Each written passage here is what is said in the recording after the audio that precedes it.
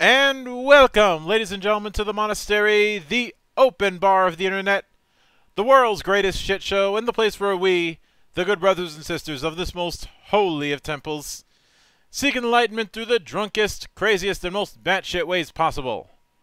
I am your one and only gaming monk, better known as Mildra, and with me I have a newcomer to the temple, the head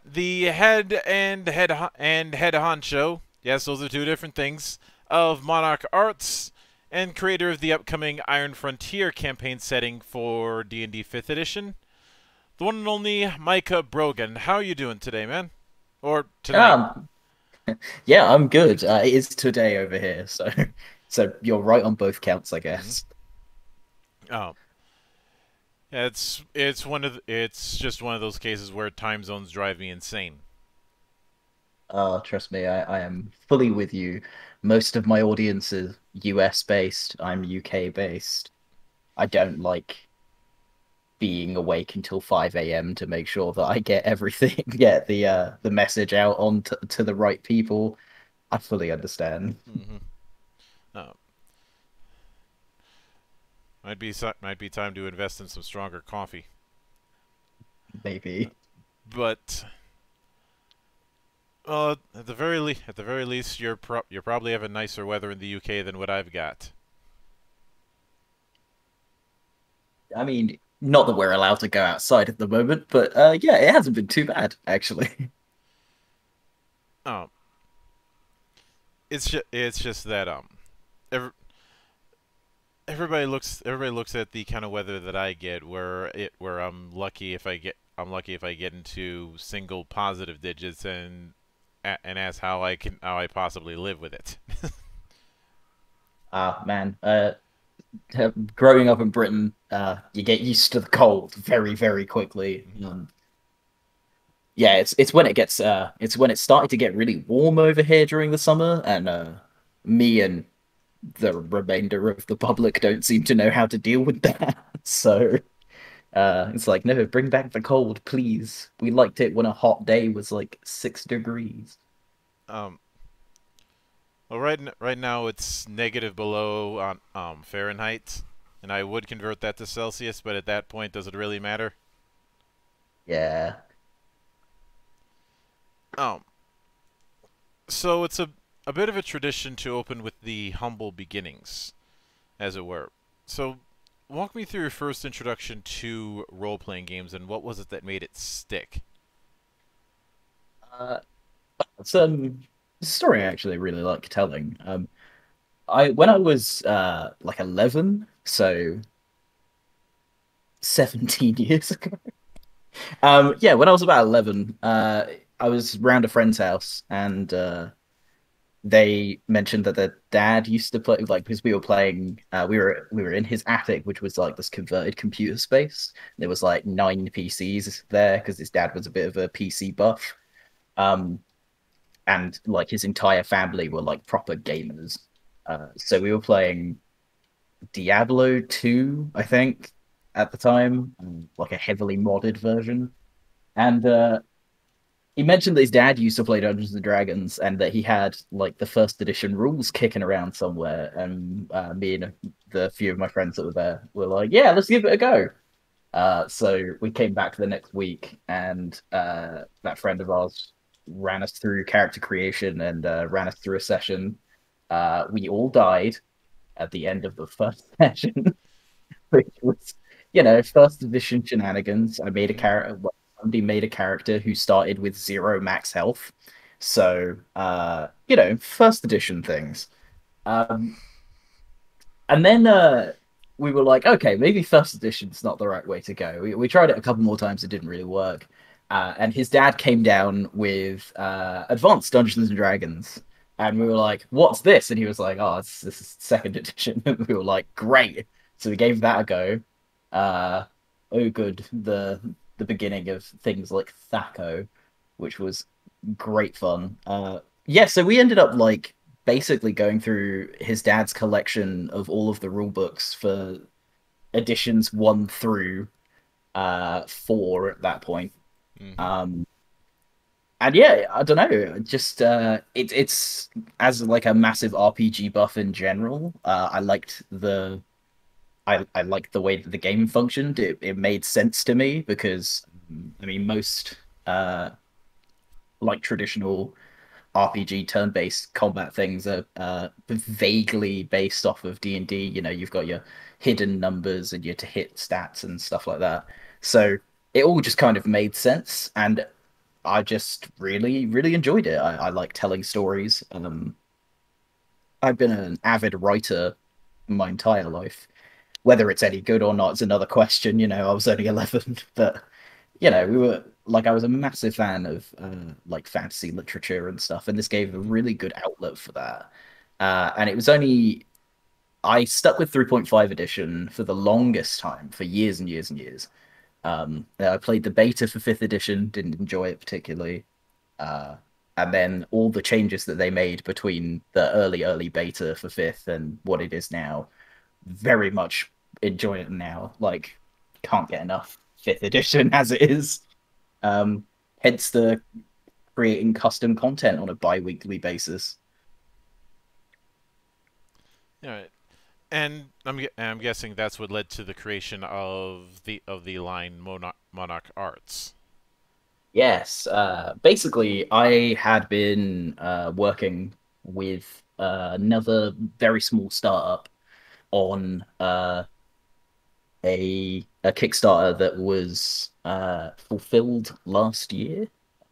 So it was like a couple of years of like game design stuff that I'd been doing, and I'd gone back to university as an adult to do a degree in games design and development. So uh, you know, like I just it gave me an outlet for my passion of creating game content. And basically, I realized that I could probably just start my own business and like I have ideas, I sell them. Like, why not just make a brand on it? And so I did, and like I've been running the Monarch Arts Patreon for 6 months, and it is taking its sweet time to build up an audience, but Hmm. it's one of those things, you know. Rome wasn't But built in a day. no, indeed. And so I've just been kind of alongside that. I've been working on Iron Frontier for the last 2.5 years, and like some other like smaller projects here and there, like assisting with other projects and doing some consultation work and Hmm. you know keeping myself busy for very little money.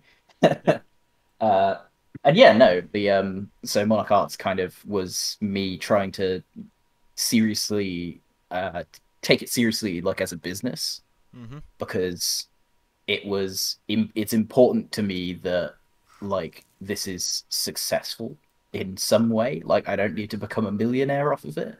I just need to earn enough that I can pay my rent, basically.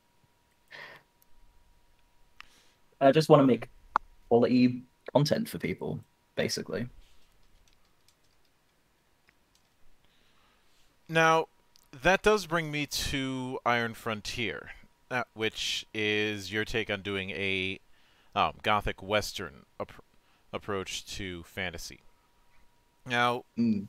first thing I did want to ask is what prompted the idea for it? Because obviously, going from the typical high fantasy affairs to something that's more akin to the Old West is quite a leap. Um, Basically, I was talking to a friend of mine who's actually my community manager, and we'd been discussing for a little while about like projects that we'd want to work on after the project we were working on with this other company, and we were like, well, what sort of stuff would we want to make? And uh, basically, I was like, you know what? There's not enough steampunk in D&D, and there can never be enough gothic themes in anything. Uh, as again, as somebody who's kind of been an avid reader for my entire life, I don't stray too far from fantasy and gothic literature, which is probably bad, but who cares? I enjoy it. It's good fun. Why are Um, you saying that's bad? you know, having a breadth of oh, is that way you can write better crime thrillers and stuff and make content that's better for that. And I'm like, yeah, but the only content I care about is the content that's Bram Stoker inspired. In this case, Bram Stoker, Mary Shelley, Isaac Asimov to a degree, um, and basically, the idea for Iron Frontier kind of evolved off of a very simple thing. I saw this image online of like a character skin for League of Legends, I think it was, and yeah, no, I just the aesthetic was so strong, and it was like this kind of gothic cowboy kind of looking thing, and I Hmm. was like, you know what? There's not enough of this in D&D. How do I make this in D&D? And the Iron Frontier really evolved very fast from that point because it became, well, okay, so we've got our basic themes. What makes this world unique? And having done a lot of kind of creation stuff before, I had a backlog of notes that I never used for anything that were all coming into play, and I was like, oh, this should be fun. And yeah, that's kind of how Iron Frontier started And because uh, I just like D&D as a base system, the kind of the D20 system in general, is a really good system for conflict in stories. It's good at telling stories of conflict, and so I tried to create a world where there was enough conflict that there was always something going on, and there was always something for the player to be interested in. mhm. Now, you do make an interesting point. You do make an interesting point with there not being enough steampunk. And whenever I'd see this point raised in forums or the like, I'd see somebody cry out about, say say Eberron, except Eberron is not steampunk. Um, and a lot, and maybe you've had a similar experience, but a lot of people's idea of steampunk seems to begin and end with add more gears and valves that don't have much of a purpose. Um, Whereas it sounds like the approach that you want to take with steampunk is more getting down and dirty into industrial revolution era societies. Yeah, one of the core kind of aspects of the Iron Frontier is the division between life on the frontier and life in the city. Hmm. Um, because life in the city is effectively just ruled by a very distinct upper class which are made up of organizations, and it's very inspired by that kind of revolutionary level of thinking, because the world is very corporatist.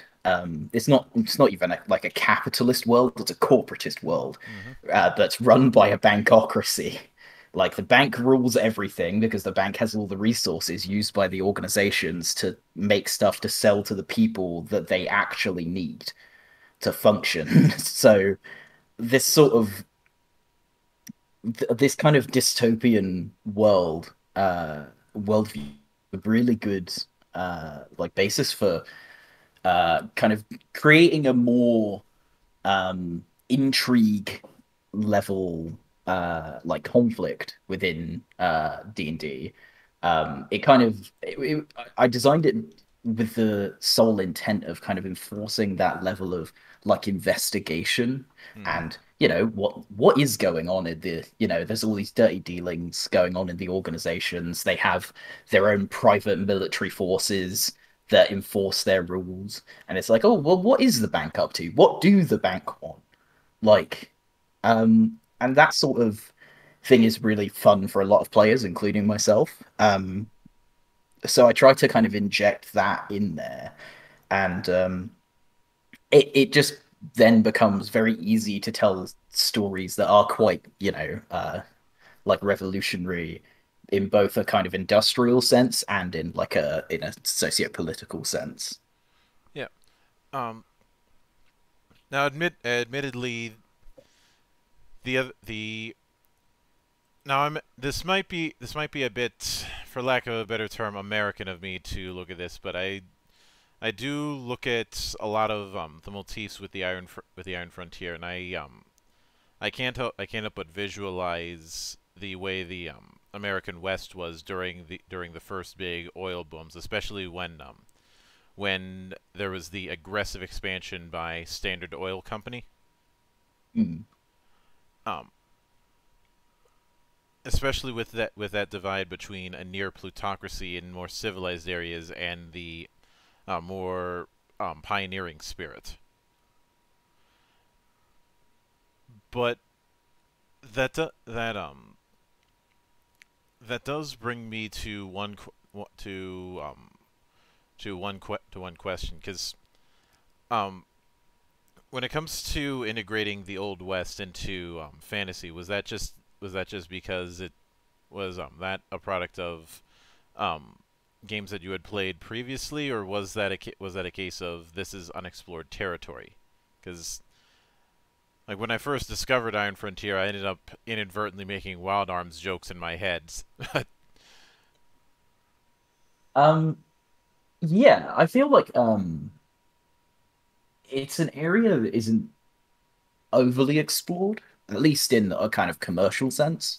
Hmm. Um, as you mentioned earlier, like the closest thing that you get to kind of steampunk uh, stories is in D&D that are kind of backed by the publisher are the stories that you can make from Eberron. And Eberron had this kind of very kind of depressing, like eternal war happening um, in its kind of early iterations in third edition, Hmm. which has now evolved into the what do you do after when the eternal war is finished? You know, this entire race of beings made for this war that is no longer happening, and those stories are really interesting. But the thing that I've always found is that the sort of technology level that people kind of go for in steampunk settings, like when they're homebrewed or anything like that, you always end up with that kind of token kind of frontier character, like those kind of old west, like grizzled Clint Eastwood types. Hmm. And it was just such a strong aesthetic and such a strong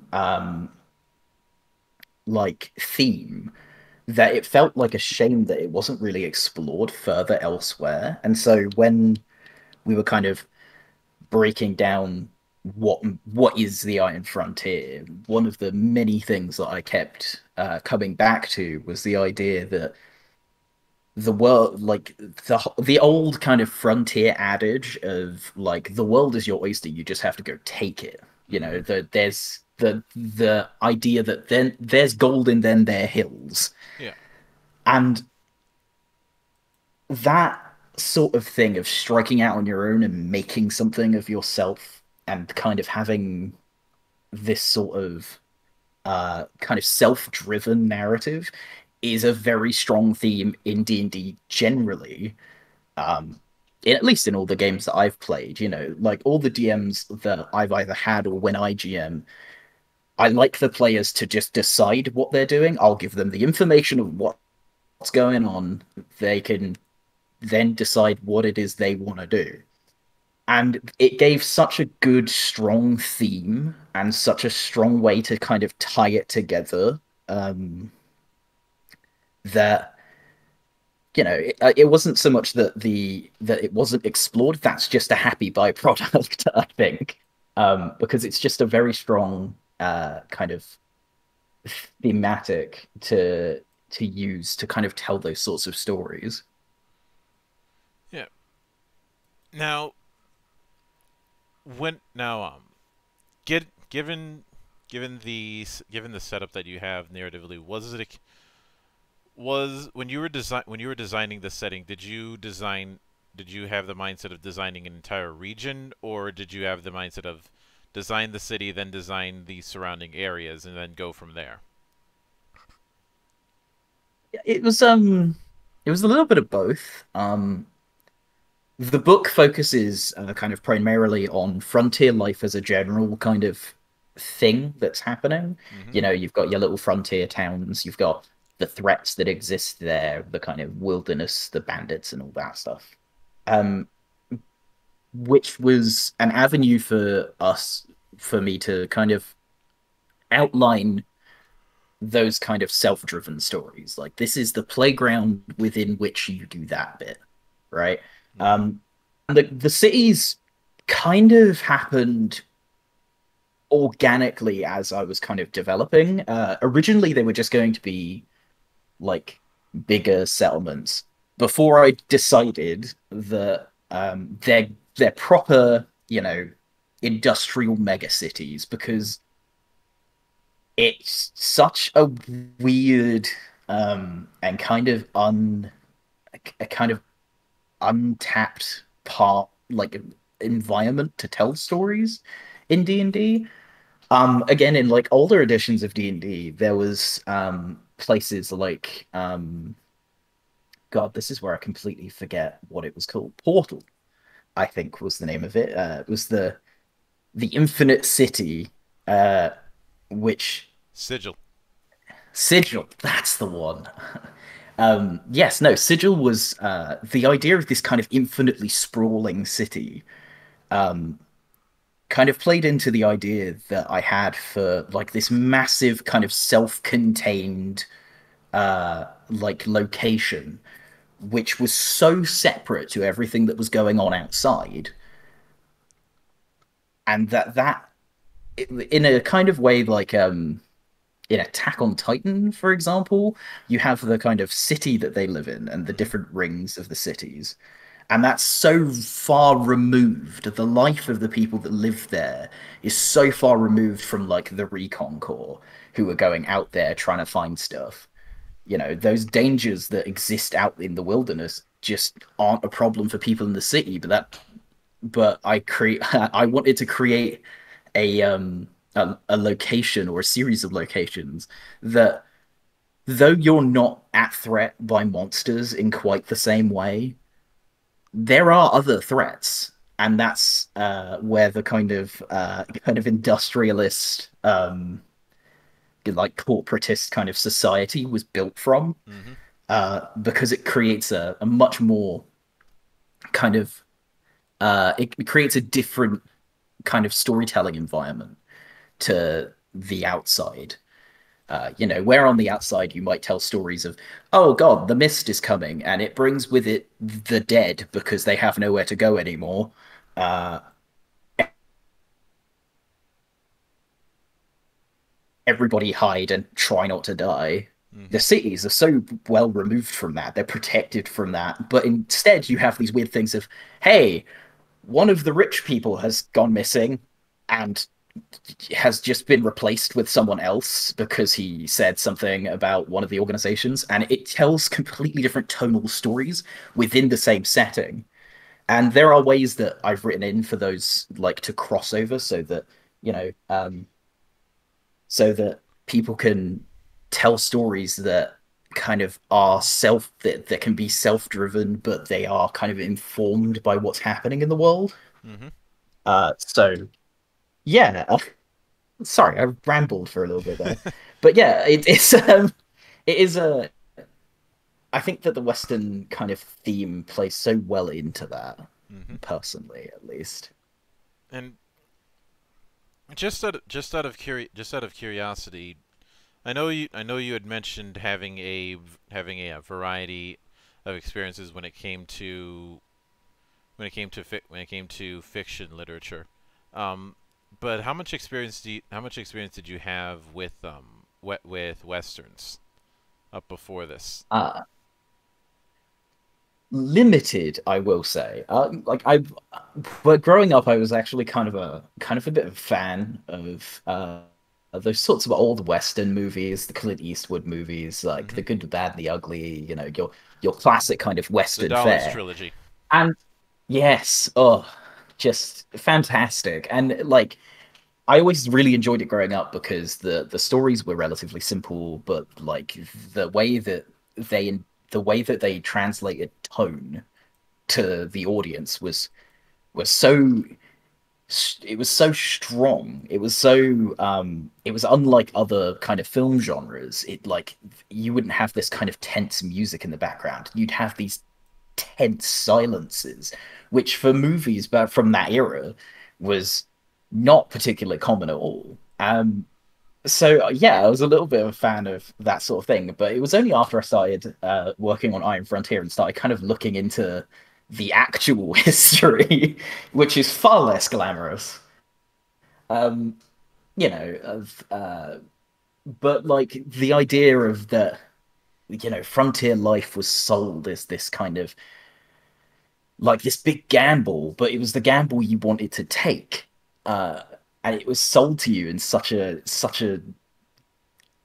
aggressively direct way. Hmm. And so like I wanted to so that kind of research kind of informed a lot of the decisions of how the world functions and how the organization gets people to like go out and start frontier towns and stuff like that. So Hmm. I think Now, I'm a lot more versed in it now. yep. Um, Now, I would like to ask a few things mechanically, and I'll start with the organization affiliation rules, which the way that wording carries an implication, at least to me, is that alignment is not as important as much as what organization likes or hates you. Is that accurate? Um, I've always found personally that alignment is a product of its time. It can be very limiting, and I feel like if you're going to have a mechanic that's kind of tying people to a certain like social standing within a setting, that should have implications in gameplay. So the affiliation rules are very they're kind of a little bit like that, as you've said. Mm-hmm. They functionally, it's just that all the organizations love it when you do favors for them. So, you know, they will like if you end up as a mercenary who kind of gets contracted by one organization a lot, they'll give you discounts on their guns and things like prosthetics in case you lose an arm on a job, which is very much a thing that happens in the frontier. So because those things are kind of uh, organization based, it made sense to kind of have a rule setting for like how do you create these sorts of um, relationships with these businesses. Um, and yeah, the byproduct of that is the organizations don't like each other. So the more affiliated you get with one organization, the less the rest of them are going to like you, and that in turn carries its own like dangers. Like if you're a mercenary who goes out onto the frontier and you help the Azure Iron Company, for example, um, if you're well affiliated with them, they hire you for these jobs a lot, they pay you good money, they Mm-hmm. give you massive discounts. If you find a guild, you may find that the Gilded Rose trading company may very well want to take you out because you're benefiting their rivals. So it kind of creates this organic uh, level of like relationship and trying to balance those relationships where possible. Again, you could not do that and just take them on every time they come at you, but it's the sort of thing where it's there as an additional thing for the GM to be like, okay, so how do these people feel about you Yep. without having to spend a lot of time and effort kind of trying to come up with that system by themselves? Because I know that's a problem that I've had before. Mm-hmm. Now, next, I wanted to ask on the custom lineage thing. Um, I've seen this kind of thing before, and in some cases it ends up taking the form of some sort of life path system. Is that the approach that you're going with this, or are you going with something a little bit more grandiose? So I think you're referring to the Origins system, which is Yes. basically, yeah, it's a system that I've devised that is basically I don't like races in D&D.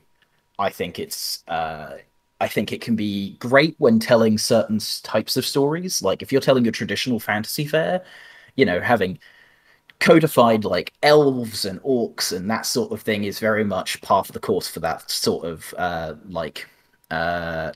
literary language. Um, However, it comes with its own flaws, which are things that have been spoken about at length by the community and by developers alike. Um, and basically, I thought in the Iron Frontier, like the world has moved past this kind of golden age of man and monsters.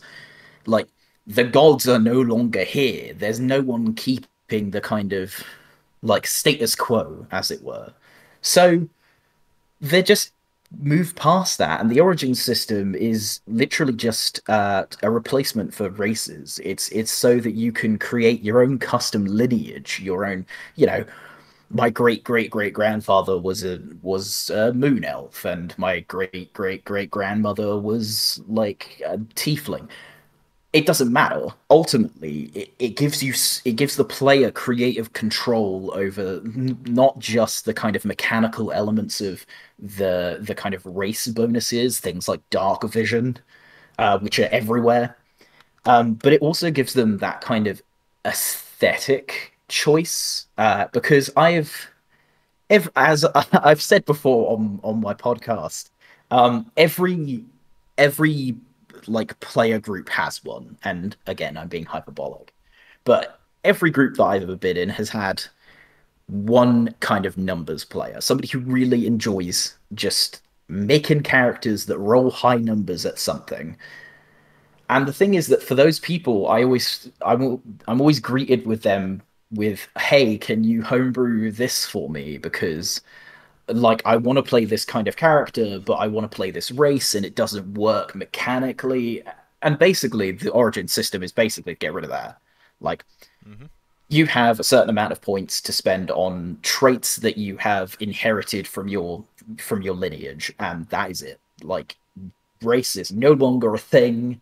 Like don't need to worry about that. Don't need to worry about, are drow evil in this setting? Are orcs evil? It's like, no, we're past that. People are people, and it's to kind of take control of the stories that you're trying to tell, and like as a player from the very very start of character creation.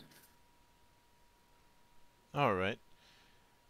And that brings me to firearms. Now, obviously, we can't do the old west without having a few six shooters.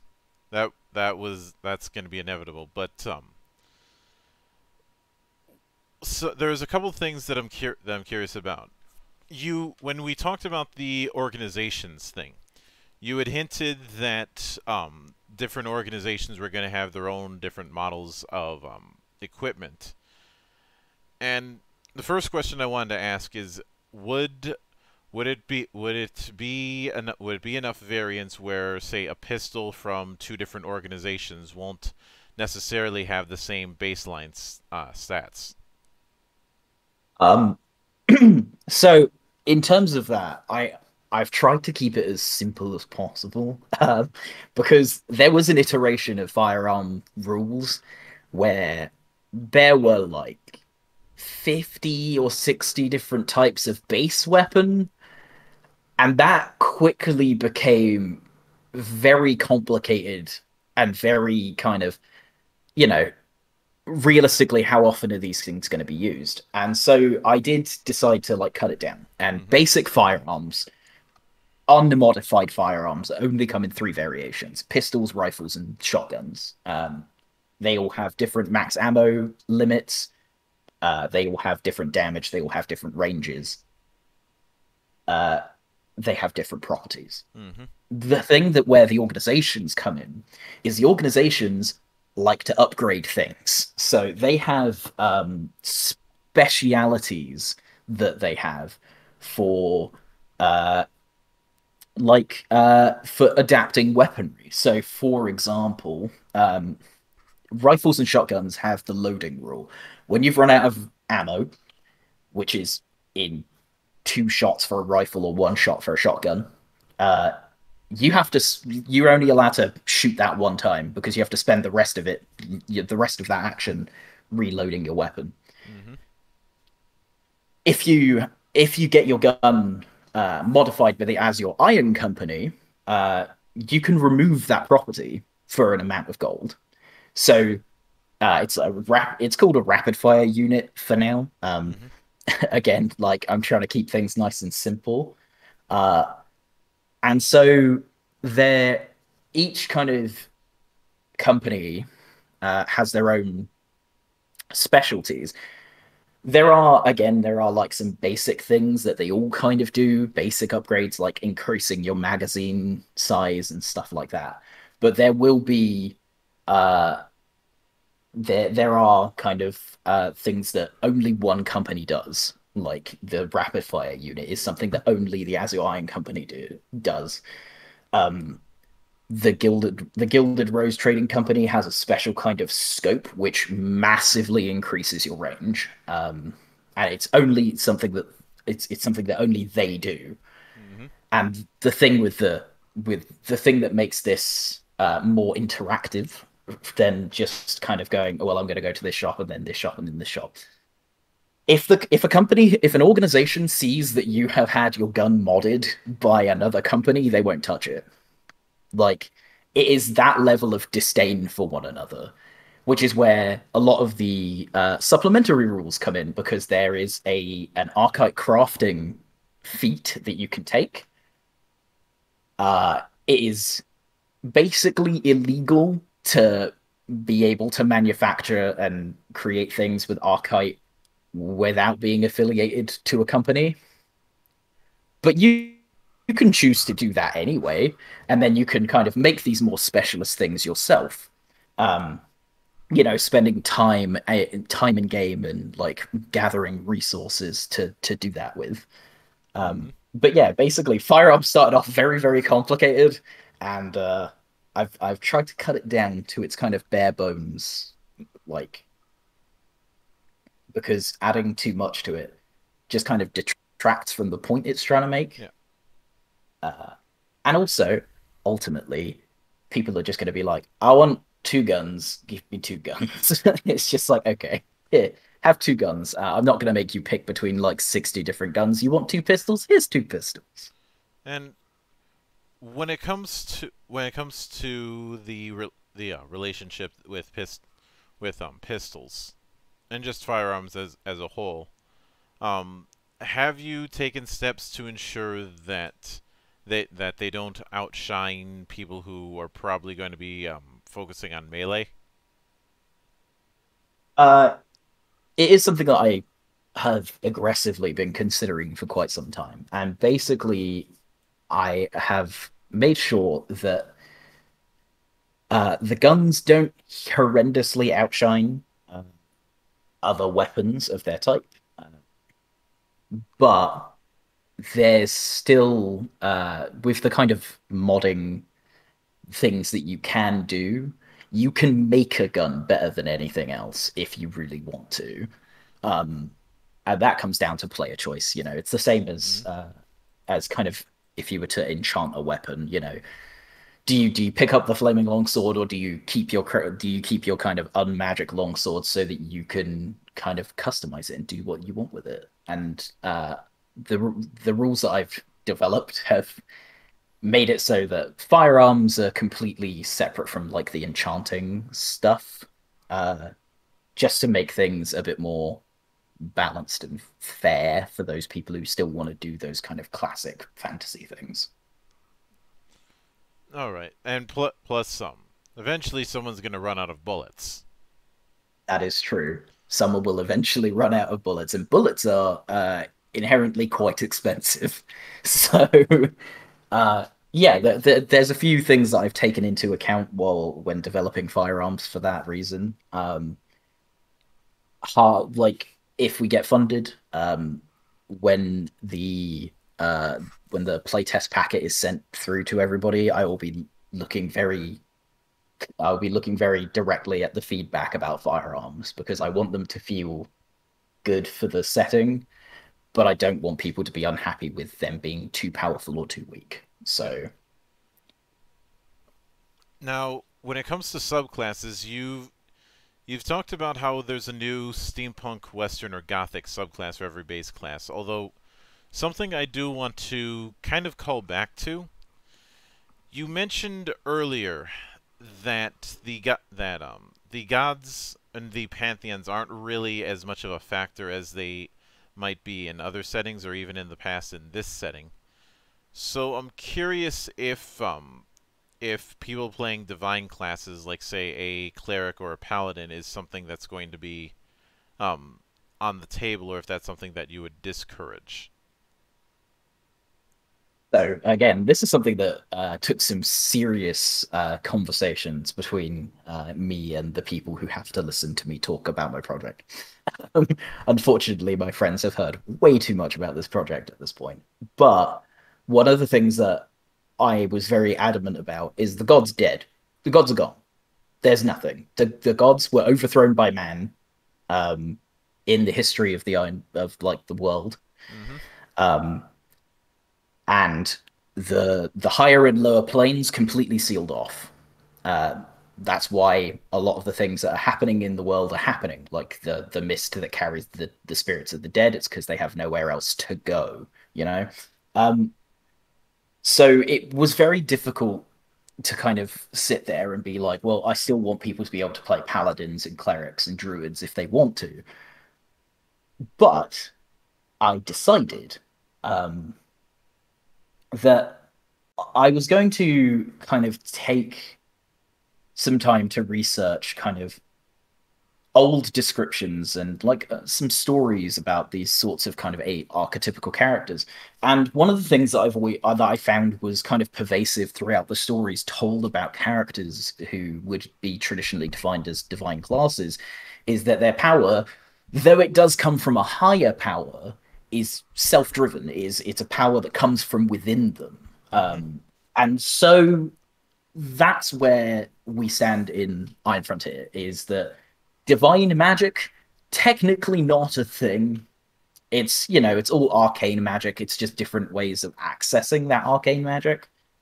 Um, and when you are a traditional kind of divine caster, you access magic by your conviction, your belief in either a concept or your belief in yourself is what kind of formulates that magic. So yes, they are still playable. Yes, they still make sense in the Mm-hmm. setting. If you want to play one, go for it. One of the subclasses I'm most excited about people playing is the paladin that walks around with a shotgun. Like it's gonna be great fun. And speaking of that, now you gave a couple examples with with teasing the desperado fighter or the way of the bullet dancer that made me think of equilibrium for some reason. Um, hmm but but give me a few examples about what some of these subclasses would be able to do. In a very basic rundown, for example, we have the College of Wanderlust Bard.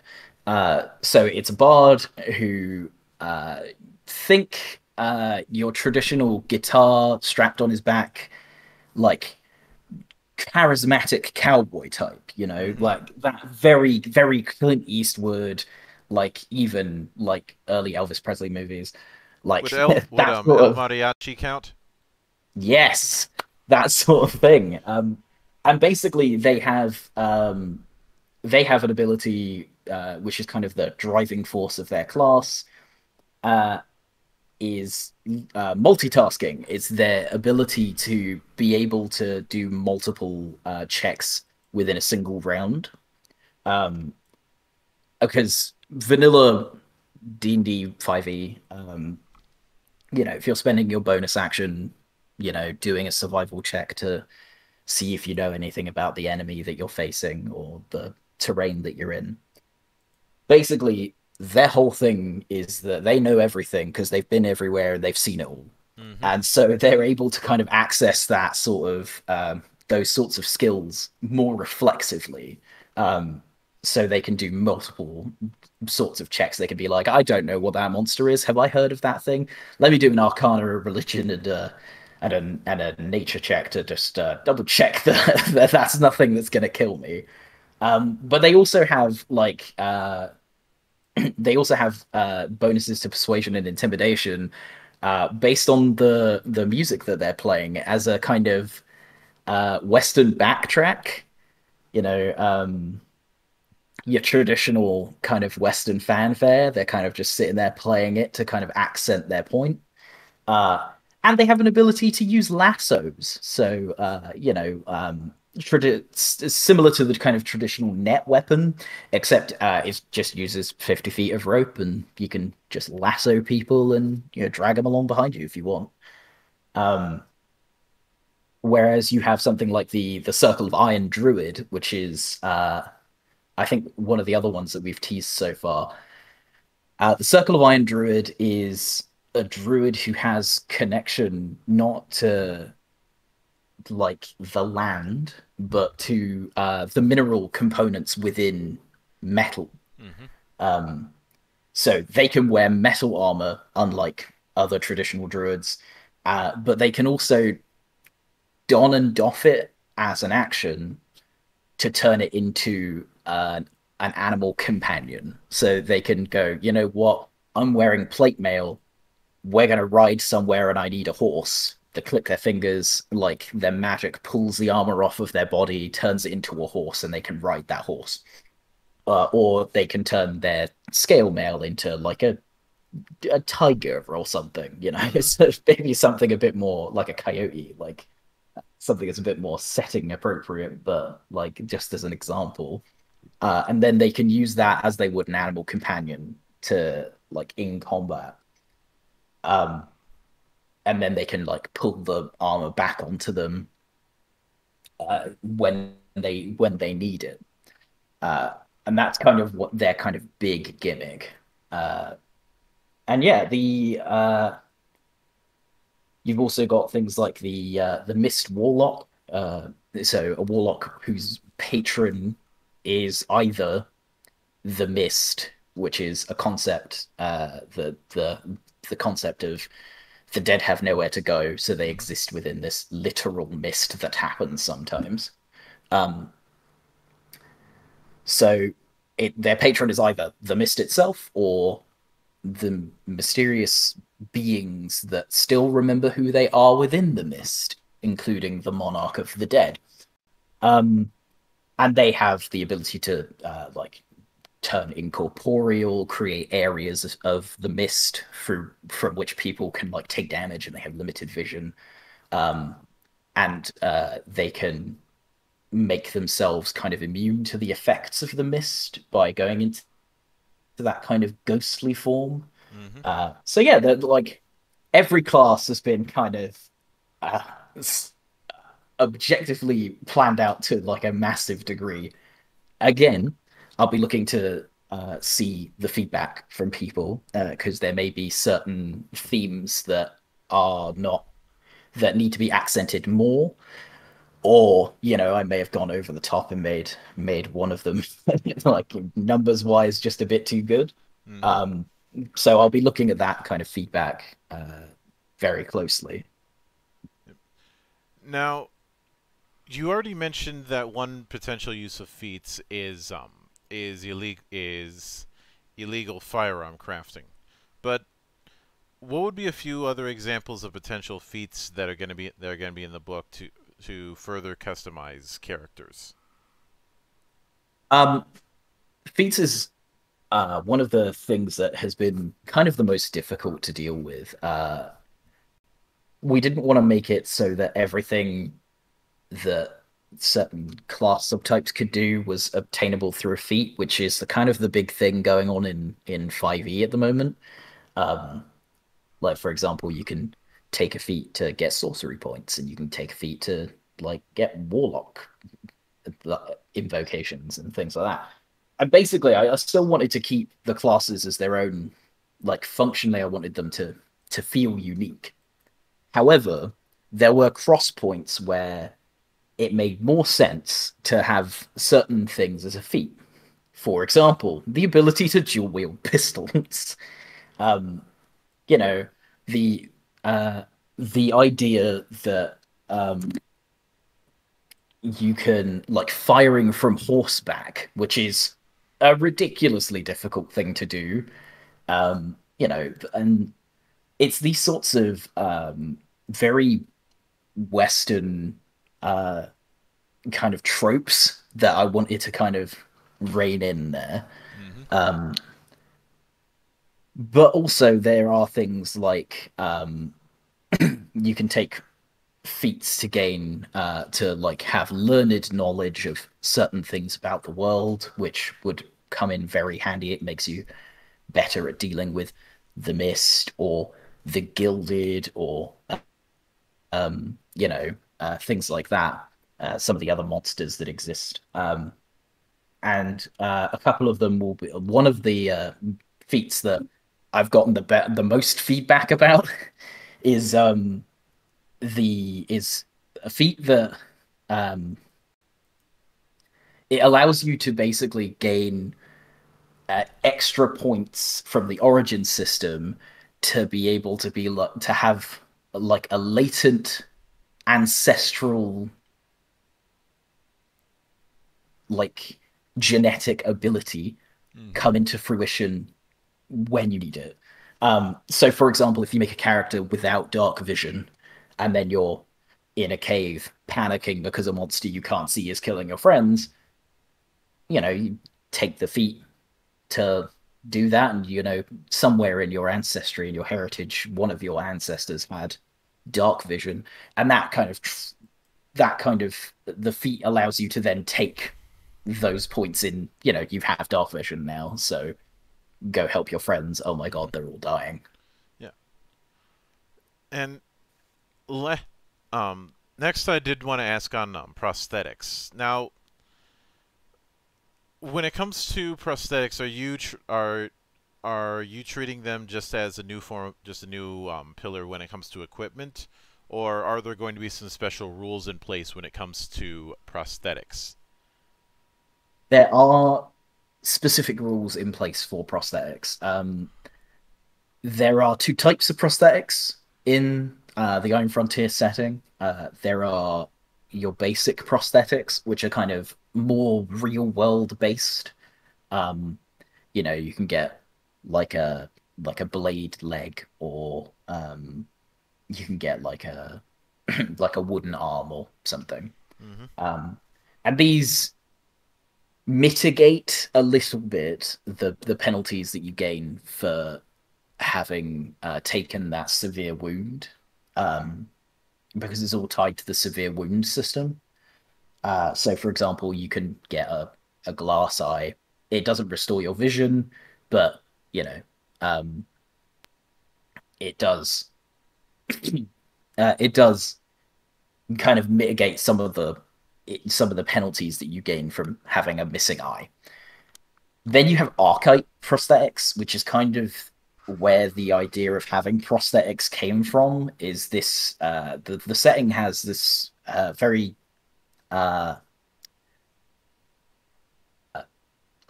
this very distinct kind of propertied material called archetype, which Mm-hmm. basically is the reason technology works at all. There's lots of reasons behind that, but that's a thing that will become apparent in the setting. Um, when you have a prosthetic made of archite, it replaces the limb. It just fully functions as the limb would. It connects to your nerves. It just works.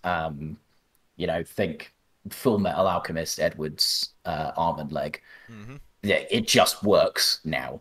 You know, um, it like you replace like if you get an archetype eye, it will restore your vision back to how it was.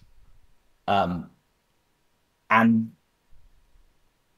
obviously, the thing that I get asked a lot is why wouldn't you just have an archetype like prosthetic? Surely, like it replaces it, like kind of mitigates the disability entirely. Um, and that's where the corruption mechanic comes in Mm-hmm. because archetype's not really good for you.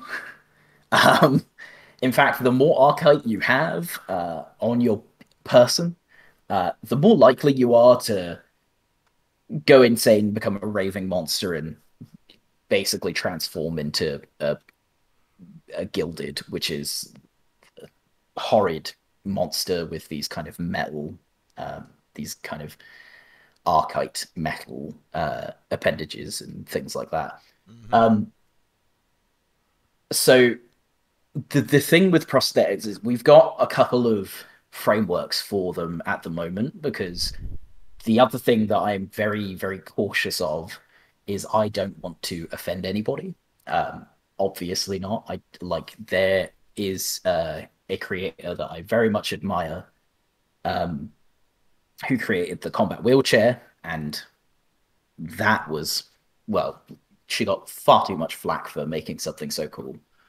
Um, but basically, because I don't have a physical disability, it is very difficult for me to kind of create a system that doesn't, create inherent negatives to having lost limbs and things like that. And so I have a few frameworks that I would love to get, and I'm getting some of my friends, um, and hopefully we'll hear back from the playtest. Um, and basically, I just want to see. I want to make sure that I'm not offending anybody, but I'm also providing something that is new and exciting into the game that adds kind of a level of not realism, but realism for in that Believability. sense. That's the one. Yeah. Um, and on that note, um, what do you see? What do you see as far as the base page count for the book? Are you Uh, thinking like 200 pages? yeah. Look, when I've kind of planned out the book and how many pages everything is going to take, it's just over 200 pages. Mm-hmm. Obviously, depending on feedback and like editing as well, because honestly, I go on for way too long. So obviously, with editing and taken into account, it will be definitely in excess of 150 pages, but based on my count, it should be just around 200, if not a little bit more. Uh, and I'm guessing the thing will be fully indexed and bookmarked. Which, Oh, yes, which definitely. It's the going to be the sole hardest reason part of my job. the sole reason I bring up that kind of thing is a bit of a pet peeve of mine when when books aren't given proper navigation tools. That's fully understandable, and it is definitely going to be the hardest part of my job. Is going to be making sure that all of the indexing is and contents and Mm-hmm. stuff is done properly, so that it's easy to navigate. Yeah. But yeah, it will. There are pages set out for the index, so it will be there. I promise you. Mm-hmm. Um, given what you mentioned about about the organization setup, um, and I will admit this is one of those long ball kind of things, but has there been consideration of doing a more Iron Frontier optimized character sheet?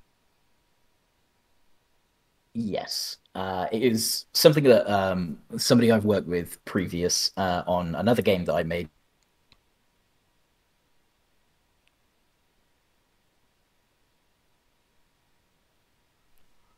um, as the word. Uh, One of the things when I was developing that game, which I will be coming back to at some point in the future, was that character sheets are very hard to design. And optimize because you have to think about what information is necessary. Mm-hmm. Fortunately, the person that worked on that character sheet that I did for that, and I not only did I make a character sheet for the player characters, I also did a GM sheet, which was a format through which GMs could kind of write down their entire session and like have all of the information available on 2 pages because if they're anything like me, it's like 15 notebooks with too many pages of nonsense that never comes up. Um, so yeah, fortunately, I'm still working with that person. They're working as my community manager, Mm-hmm. Antler. They they are brilliant at that sort of kind of graphic design element. So it will have, if not optimized, very aesthetically pleasing thematic character sheet for the setting. Yeah. Yeah.